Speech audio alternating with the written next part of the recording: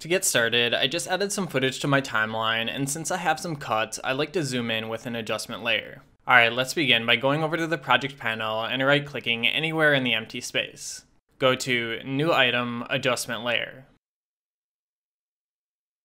Then drag your adjustment layer onto the timeline above where you want to zoom into your clips. And I'm just going to drag the end of my adjustment layer to increase its duration.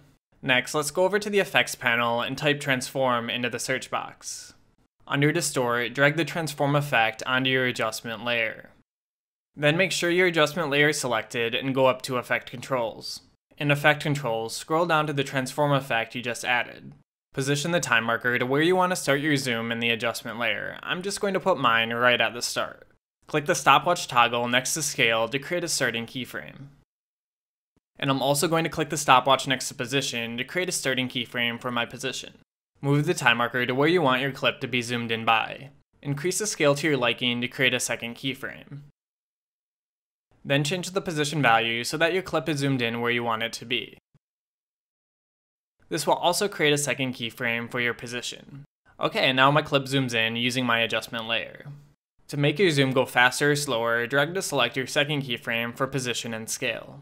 Drag them further away from your first keyframes to make the zoom go slower. Drag them closer to your first keyframes to make the zoom go faster. Now if you want your zoom to be smoother, drag to select all your keyframes. Right-click one of them and hover over Temporal Interpolation. Select Ease In or Ease Out. Okay, that looks smoother. Now to zoom out, all you have to do is position the time marker to where you want to start zooming your footage back out. Click the little circle between the two arrows next to position to create a keyframe at the current position.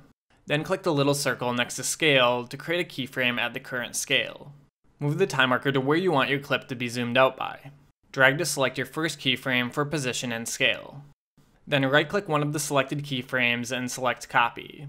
Finally, right-click anywhere in the empty space and select Paste to paste the keyframes at the time marker's location. Okay, now when I play this back, my clip zooms in and then zooms out. Thanks for watching and see you next time.